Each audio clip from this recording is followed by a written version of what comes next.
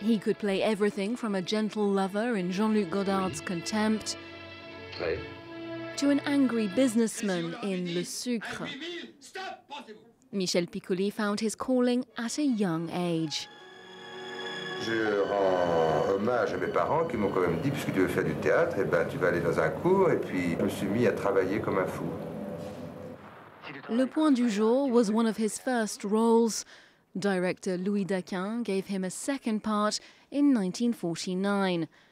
Then, in the 60s, Michel Piccoli turned to the small screen, here as the notorious seducer Don Juan, although offset he was married to celebrated singer Juliette Gréco. Cinema was calling him, though, thanks to director Claude Sauté, who cast him in The Things of Life and Vincent François Paul and the others.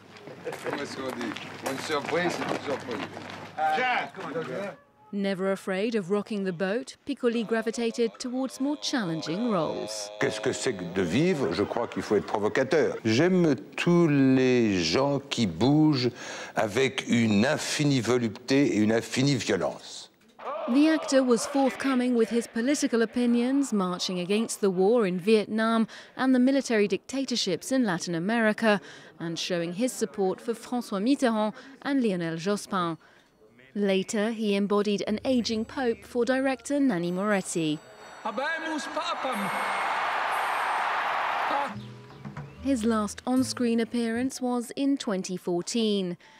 After 7 decades as a giant of theatre and film, Michel Piccoli took his final bow at 94 years old. Comme je sais que je n'irai ni au paradis ni en enfer, je n'ai aucune inquiétude.